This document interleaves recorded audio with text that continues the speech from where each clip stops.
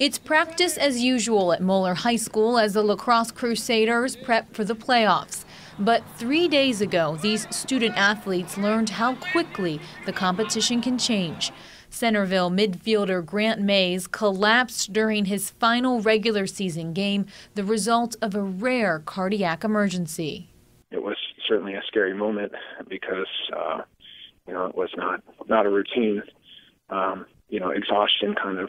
Dr. Kremchek in the middle. Moeller head athletic trainer Craig Lindsay ran to number 21's side and within seconds realized his life was in danger. As soon as I lifted the jersey up and saw the right area, I knew we were dealing with an event called a commodio cordis event. It's where the heart is in between beats and there's a direct blow to the chest wall. Lindsay says Grant was in and out of consciousness and needed his heart shocked immediately.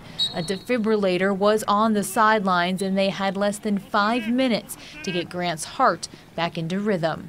Thank God we had the accessibility of it, and we were able to put it to use, and we had a positive outcome, which is the blessing at the end of the day.